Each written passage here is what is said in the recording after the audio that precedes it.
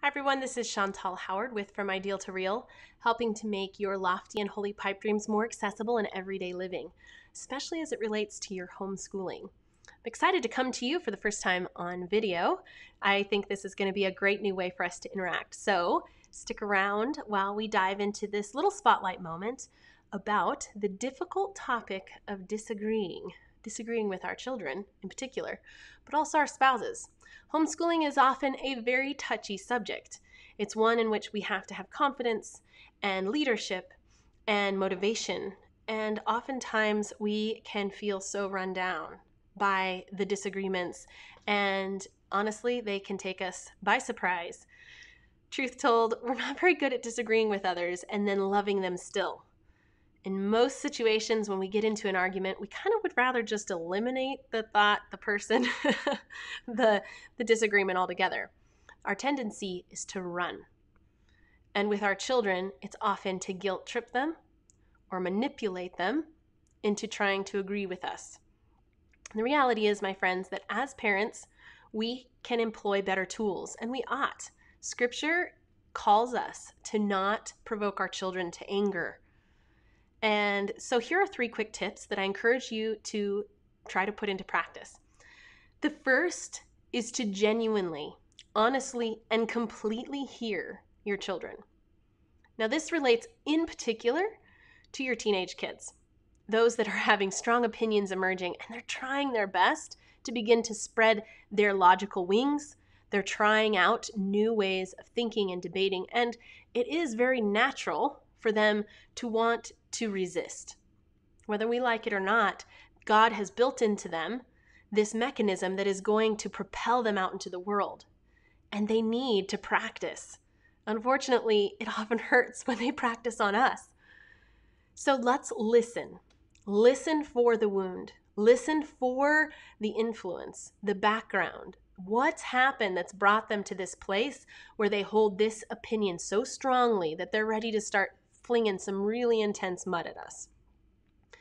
And when we can hear them and we can say phrases like, tell me more, tell me more, let me hear you, I want to understand, we are going to find that their level of intensity will naturally begin to fall because they don't expect us to not fight back and to not be hot-headed and fiery and to throw at them that we're the authoritarian ones in the family, we're the parents, gosh darn it. The commandment is to respect and honor your mother and father. How dare you talk back to me, right? We need to learn to listen. Point number 2, listening doesn't mean agreeing, and we can make that very, very clear to our children and to our spouses surrounding topics with homeschooling or putting our children back in public school, or what kind of curriculum, or how to conduct the schedule each day. We can simply say, I hear you, but I don't agree. And we can be confident in that. It is important for us to know that listening doesn't mean acquiescing. The third point that is important to remember is that if and when we choose to share our opinion back, we need to be prepared that that judgment that we often have towards others and their thoughts may in fact come back at us, and they may judge us, and they may throw back, and they may fight back, they may resist. But the likelihood of them being influenceable comes from setting the ground of listening, of understanding, and of being clear and trying to be peaceful in the midst of this very tense situation.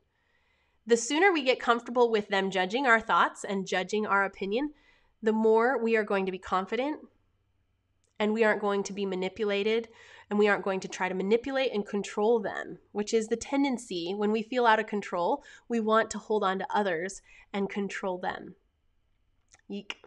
Doesn't sound like a relationship builder to me. So those are your 3 tips.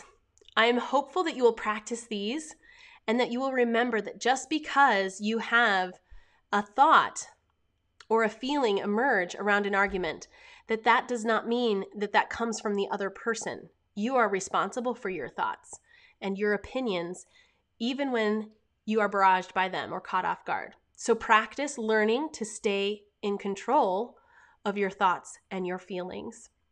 This is a tough one, but I am confident, my friends, that you can do this. Learning to disagree and remain amicable is such a beautiful thing. And it's such a needed skill in today's world. And it's one that in our homeschool formation is going to be one of the greatest lessons that we can hand to our children in preparation for their marriages and their jobs and to be influencers in the world. Fulton Sheen would often say, don't listen to what a person says, listen to why they say it. What is the wound?